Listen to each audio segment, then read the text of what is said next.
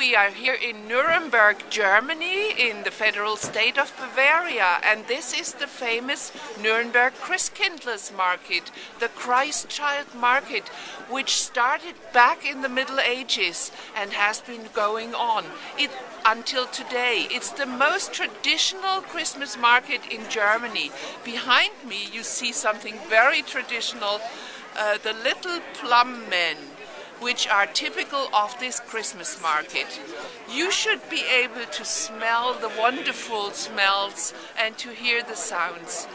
And this is a great place to be at Christmas time. Hello everybody, I'm Fritz from Nuremberg Christmas Market and I'm selling original Nuremberg sausage. It's a very good, typical and famous food on the market here.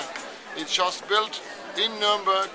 It's between 6 and 8 centimeters, like a small finger.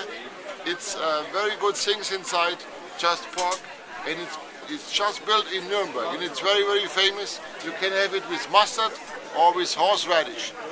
We are the only stand on the market. We are grilling on charcoal, and it's very famous, like you at home, when you make a garden party at home on a grill.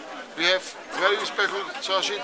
Look, this is the sausage of Nuremberg.